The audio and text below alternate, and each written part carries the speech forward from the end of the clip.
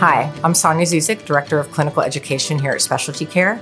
Each month I have the privilege of training our new autotransfusion technicians and teaching them how to become amazing in their career. A lot of hospitals are instituting what's called a blood management program. And the interesting thing about that is that autotransfusion is actually a part of the pie of an entire blood management program.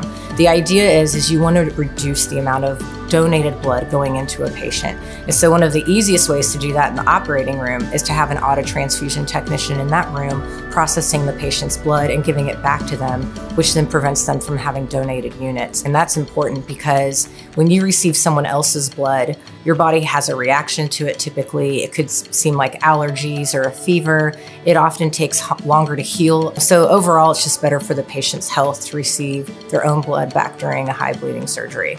There's a major cost savings there. Depending on the size of the hospital, they could be saving anywhere between several $100,000 to $1 million or more a year, which is really amazing.